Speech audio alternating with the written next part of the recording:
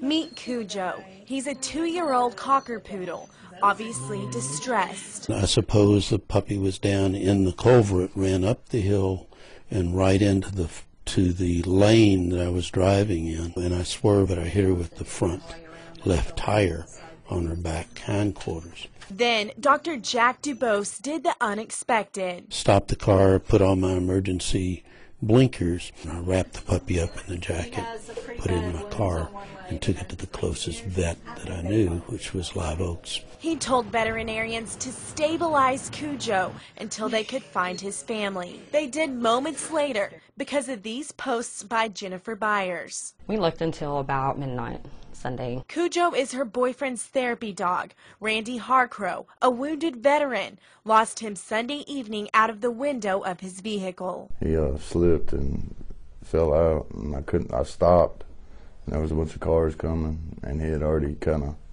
ran off to the shoulder of the road over there. With Randy's back injuries he received while serving 2.5 years in Iraq, he couldn't catch Cujo. Just been kind of depressed, you know. I mean, he's part of the family, and he's like one of my kids, you know. Randy hasn't been separated from Cujo since he got him before he was medically discharged from the military in October 2013. He's been there. He knows when I'm down, and he comes over and he tries to lift my head up. Now, because of a doctor's willingness to stop, they're reunited. I can just imagine how he felt out there by himself. I can't thank him enough, you know. It means a lot.